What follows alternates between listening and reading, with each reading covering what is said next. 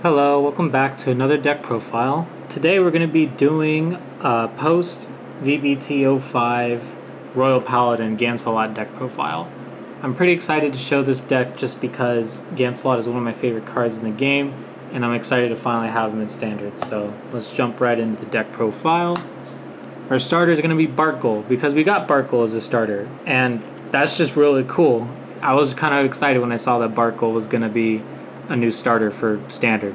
So I'm running Barkle 100%. Next up, we're going to start with grade 4s first and work our way down. So we got Exculpate the Blaster. I'm only running it at 1 because the main focus of the deck is to win with Gancelot and drive checks and crits for the most part. You do draw a lot of cards in this deck, so you'll eventually draw into the Exculpate, but you don't want your hand to be super cluttered with the Exculpates, and you're probably only going to use it once during the whole game anyway, so the 1 copy works just fine. Next up is 3 copies of Solitary Knight Gancelot. Yay! So Gancelot's skill is pretty bonkers. What it does is all your blaster blades on your van and rearguard circles get 10,000 power. Then your blaster blades in your front row become Vanguard circles. Yes, that is the way I worded it. And with Blaster Blade's skill, while he's on the van, he gets a crit. And since he's on a van, he gets a drive check. It even says in parentheses on the card, the unit on there performs drive checks. So, yeah, it's pretty fun. He doesn't gain any power himself, so I tend to run Force 1 with this deck, because Force 2 and putting it on Blaster Blade is kind of redundant because it already has the crit, and we already run critical triggers in the deck, so we might as well just go for more power. So this deck's a Force 1 deck. And the last grade 3 in the deck is the 1 copy of Powerful Sage Byron. Yes, I am only running 5 grade 3s in this deck. So you're probably wondering why I'm not running Monarch Alfred or Alfred early, because you can ride it over Blaster Blade, move that Blaster Blade to the soul of your center Vanguard, and then you can use its skill to pull the Blaster Blade back out, and at the same time you're getting a gift because you're riding. All fair and cool ideas. My only issue is that if you ride any of these cards, you're kind of setting yourself back a little bit, just because Monarch doesn't gain the crit, he only gains the power, and you have to have a Blaster Blade in the soul for it to really work for the most part, and especially because if it's going to be the first grade 3 you ride, and then also it kind of slows down the deck a little bit, not gonna lie. And yeah, if you ride Monarch later and you can get a Blaster Blade back, that's cool, but you really don't want to be on anything else other than Gancelot, basically. You're trying to win the game by creating your opponent as soon as possible. And the Byron is because you don't want to ride it, but it lets you draw cards and it's a powerful rearguard. And I just want more grade 3s just in case I have to ride a grade 3 for ride consistency. So Byron's skill is van or rearguard circle. When you call a unit, when the unit rearguard is placed, he gets 3k. So if you call 2 things, he gets plus 6k. Put an 8k booster behind him, he's a really big 27k beater. Even with the plus 3 is 24. That's without force markers, so he's just a big beat stick. His other skill is also really cool. It's rearguard once per turn. If your damage is more than your opponent's, you Soul Blast 1, discard a card, and then you draw 2. So drawing even more cards just to see pieces that you might need. And you can discard cards like, you know what, I probably don't need this specific maybe grade 2 or grade 1 in my hand right now.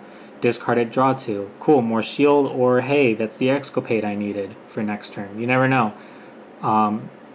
Or draw into Tristan, and then boom, you found Blaster Blade again. Circumstances like that. So I think Byron's a pretty good card. He works pretty well, but the main focus, of course, is to ride the Gancelot. I don't really have much of a ride consistency issue, and if I do have to G-assist, it's perfectly fine because you draw so many cards in this deck that you'll make up for it eventually. Next up, we're on to grade 2s. 4 copies of Blaster Blade because the deck functions completely around this card. Vanguard Circle, if you have 4 or more rearguards, he gets a crit. So if you have 4 other rearguards while this is on your front row and you're on Gancelot, he gets a critical on top of him getting the drive check, which is cool. Other skills: when he's placed on van or rear, counterblast, soul blast, choose an opponent's rear guard in the front row and retire it. Comes in handy every now and then, but for the most part you don't really use that skill that much. Next up, for grade 2s, I'm going to keep running the Bedivere and K lineups. We're running 4 copies of Knight of Loyalty Bedivere. Bedivere is when it's placed from your hand, you can call up to 1K. If you do draw, and during the battle it's boosted by K, gets 3K. So they boost each other, they give each other 3K, so it's plus 6 to the column. K's skill searches out Bedivere, so thinning out your deck for, you know, key cards and making a pretty decent column. On top of it being a Force 1 focused deck, this is a 34K column if it's on a Force marker. So that's a pretty big number before even getting the triggers, so pretty dope. Bedivere's pretty good. I'm only going to be running 1 copy of Gordon, and the reason I'm only running 1 copy of Gordon is because I decided to run 2 copies of Great Sage Baron. They kind of do the same thing for the most part, except Gordon is Blaster Blade specific and Baron just gives 5K to anything. So Gordon's skill is, during your turn, all your Blaster Blades on your van or rear get 5K, and then if your Blaster Blade is in the same column, this gets boost. So this gives it 5 and boosts it, so it's a plus 15 to that Blaster Blade, on top of the 10K from Gancelot, making it a 35K column. That's great, but you're usually only going to have the 1 Blaster Blade column. If you have a second one, I really don't feel like you need the second Gordon. Your field kind of gets too clunked up with grade 2s at that point. But what I like about Baron, Baron's skill is when your other unit attacks once per turn, you can have that unit get 5K. So it doesn't matter where Baron is, it doesn't have to attack itself. It's just when another unit attacks, van or rear, that unit gains 5K. So you can put Baron in the back row and have something else in the front row, and when it attacks, you can use this Baron skill to give it 5K. So I like that you can give anything 5K. It can be your van, it can be your Gancelot if you need it, it can be your other rearguard column that's not the Blaster Blade column. I think that's pretty dope, so I kind of feel like this makes up for it. Baron's continuing skill is, if the unit that you give 5K to is a grade 3 or greater, you can counterblast 1, retire this, and he gets a crit. So we are running the 1 copy of Byron, and we also have, you know, rearguard Gancelots maybe for whatever reason we need to call to push for game. We can use this skill to counterblast and give it a crit, just to put more pressure. So this deck is very crit pressure focused, and I feel like Byron does help with that synergy, and they all kind of do the same thing. And they're all search targets for Conjure of Mithril, which is the card I'll get into next. So we're running 2 copies of Conjure of Mithril. So Conjure of Mithril's skill is, when it's placed from hand, you counterblast 1, soul blast 1, search your deck for a grade 2, call to rear, shuffle. So your targets are Blaster Blade, Gordon, Baron, Loading Angel maybe. We'll get into Loading Angel in a second, and it just searches out your targets. I don't want to run too many copies, just because, you know, I mean, I could run more of the Conjure Mithril, drop maybe Loading Angel down and put another Gordon and another Conjure. But you do use Counterblast a bit in this deck, and you don't want to kind of use them all up, and then Conjure is kind of a dead card. And you also only use Conjure maybe once or twice throughout the game, because you're mostly searching out Blaster Blade, and you don't really need to search out the other targets because you just end up drawing them anyways. But Conjure is there really just like, I need this one specific grade 2, boom, got it. So really good card in there. And last but not least, MVP, Loading Angel. Loading Angel is a really, really fun Royal Paladin card. So what it does is, at the end of your turn, if you have 5 or more units, counterblast 1, put this as soul, draw 2 cards. So it doesn't say 5 or more rear guards, it just says units. So if you have your van and your 4 rear guards, you can use this skill. And since Blaster Blade only, it just requires you to have 4 other rear guards, basically a full board, you're going to get that crit off, and you need that 1 extra unit just for the crit. Boom, pop down Loading Angel, swing with that crit. At the end of the turn, you move this Counterblast, move this to soul, draw 2 cards. So you're making up for that, throwing down the hand for the crit, and you even get an extra card out of it. So why not? It doesn't matter where you throw down Loading Angel. You can put it behind your Vanguard if you want. It's searchable with Conjure and Mithril if you really are just like, hey, I need 1 extra rear guard. Boom, Conjure skill, call it Loading Angel, easy. It's just a really fun card, and it's helping you draw through the deck and find your pieces. And you can use it early game if you're going to use Ride Blast Blade, get its crit early, move to soul, draw 2 cards, maybe you'll draw into the Gancelot. You never know. But Loading Angel is definitely a really, really cool card. So that's it for the grade 2s. On to the grade 1s. I'm running 4 copies of Knight of the Harp Tristan. Tristan's pretty staple in this deck for the most part. It's when it's placed, if your Van's grade 3 or greater, Counterblast 1, search for a Blaster Blade, reveal it, put it in your hand, shuffle your deck. Super easy. You just search for Blaster Blade. It's for Gancelot. You have Blaster Blade in hand ready for Exculpate, so you don't have to worry about it being in your soul. Makes life 10 times easier. This card needs to be run at 4. Next up, because I'm running 4 Bedivere, I am running 4 K. K's skill is when it's placed from hand, you Counterblast 1, search for Bedivere, call it to rear, shuffle your deck. And then when it boosts Bedivere, it gets 3K. So, like I said earlier, they give each other, the column gets 6K because they give each other 3K. And they just have really good synergy together, and it helps fill the board and thins out your deck for triggers. So, next I'm running 3 copies of Marin. I chose to run Marin instead of Alan, because Marin has a little bit better synergy with this deck because Gancelot doesn't have a skill that you're using every single turn. Kind of like how King of Knights Alfred and Monarch Alfred, you either had to ride Monarch over and over, use its Counterblast, or you're using King of Knights Alfred's Counterblast every turn. So since it's not really happening for the most part, you do have a lot of times when you don't have a card in your hand that counterblasts.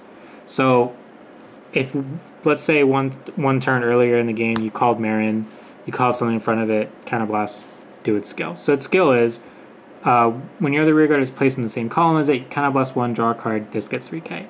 So let's say you do that early game, you call something, you counterblast 1, give this 3K, draw a card, cool. Your opponent's turn, your front row thing dies, blah blah blah, now it's your turn again. Maybe you don't have anything that needs to counterblast. Maybe you already have the Blast Blade in hand, you don't have a Tristan, you don't have a K, you don't have Conjurer. You don't have anything that's going to really counterblast.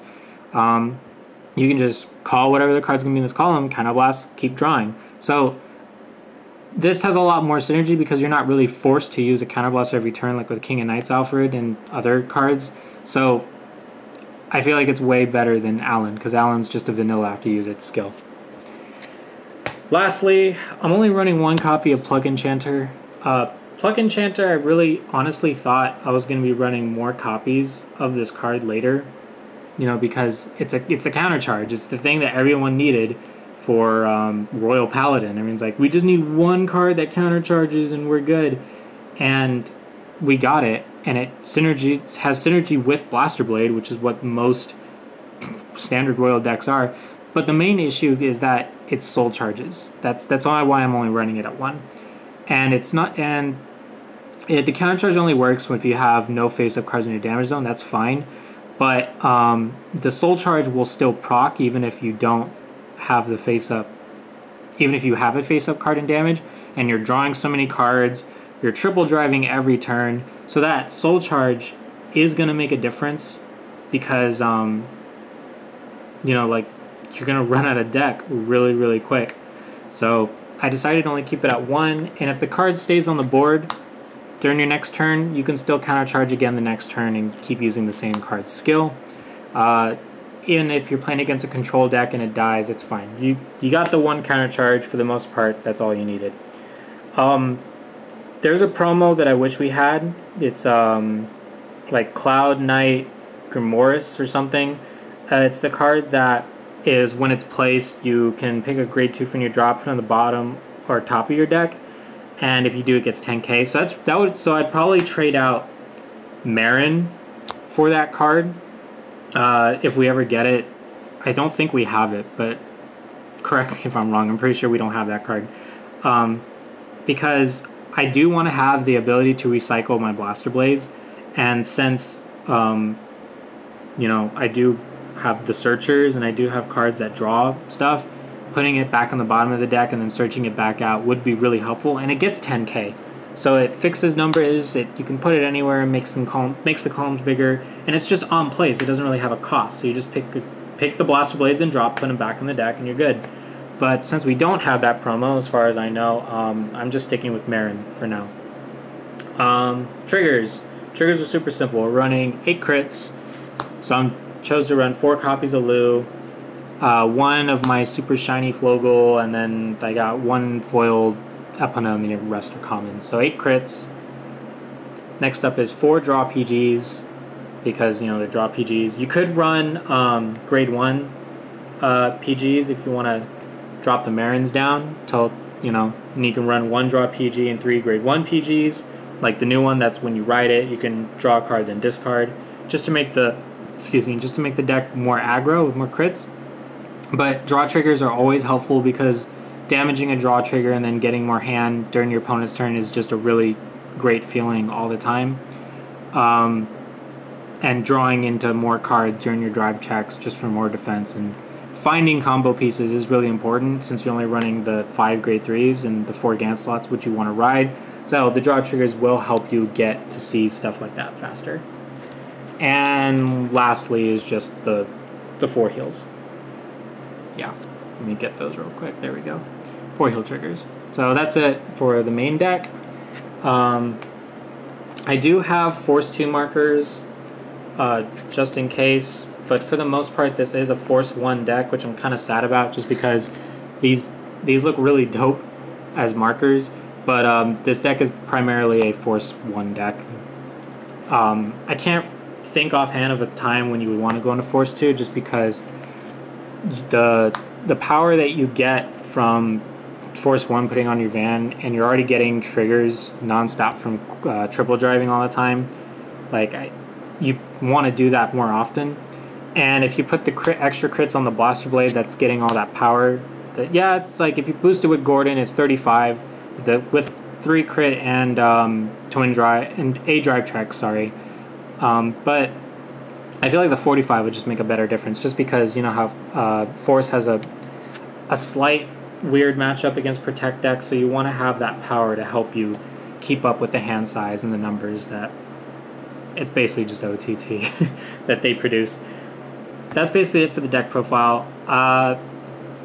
I'm actually surprised with how well it consistently works, just because of the grade 2 toolboxing and searching out Blaster Blade you got with its consistency. And Gancelot's just a really cool card. Triple driving in Standard is cool, right? Yeah, that's basically it. Hope you guys enjoyed the deck. Any comments, questions, or concerns, just leave them in the comment section below. And that'll about do it. I'm Richard, and I'll see you all in the next video.